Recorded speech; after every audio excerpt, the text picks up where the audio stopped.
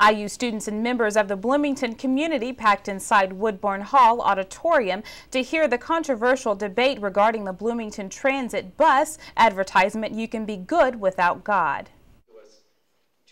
Dan Barker, co-president of the Freedom from Religion Foundation, and Dan Wall, associate pastor at Evangelical Community Church in Bloomington, discussed the reasoning behind the bus ads.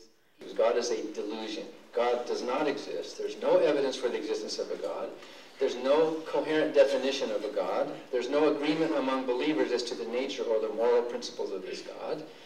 Wall, the pastor, countered that God is what defines good, and without a definition of good from the Bible, then people will resort to their own self-interest.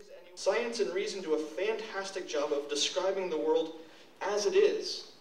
But again, Hume said you cannot get an ought from an is. You can't get moral imperatives from simple observation of facts.